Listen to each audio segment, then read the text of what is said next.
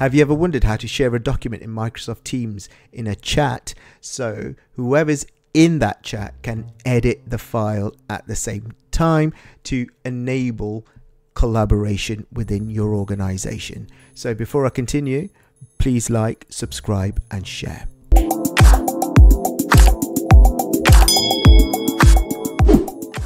So I've got Microsoft Teams opened up here. It's the web version. I've got a chat opened up here and I want to share a document with the person in this chat. So it's editable for every member who is included in this chat group.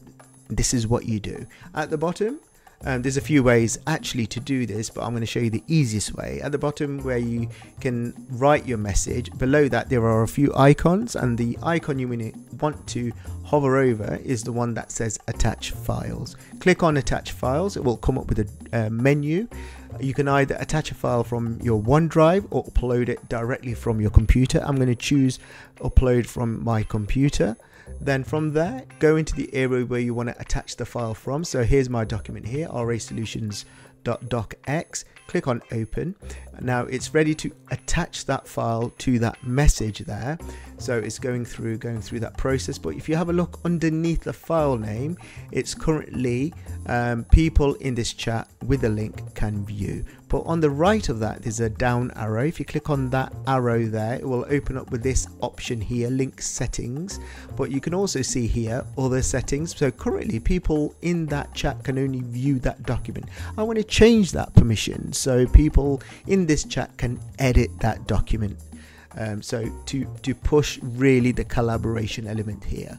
So from can view, click on the down arrow and there's three further options that you can see.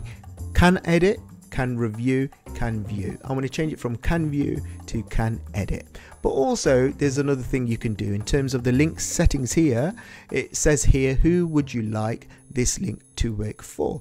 Anyone with the link. So anybody you share that link with can edit that document.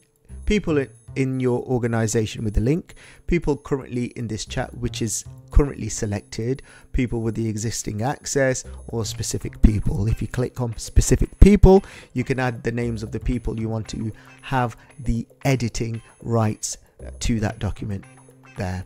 But I'm going to leave it as people currently in this chat.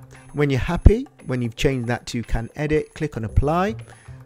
It will update the settings there. Now you can see people currently in this chat with the link can edit. Brilliant, I'm happy, and click on that arrow to send, and that file now has been sent in the chat, ready to be shared and edited. But you can also notice not only is that file shared in the chat here, but if I go to the top here, click on files, that file now will be added in the file section there. So if, let's for example say in the chat, if you're having quite a few members of the team chatting at once and you can't find this file where this is in the chat, simply go to the file section and you can locate it in there.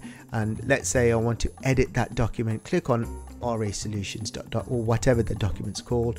It will open that document up. Here's the document here, and it allows me now, as you can see here, to edit that document within Teams. And once I'm happy with that, click on the close button here, and that document has been updated. Let me just check it again, open it up.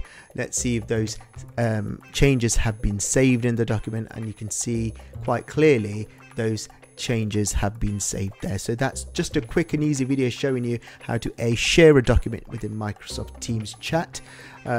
Also how to change the permission settings so you can make that document editable to enable the collaboration within your organization Teams chat.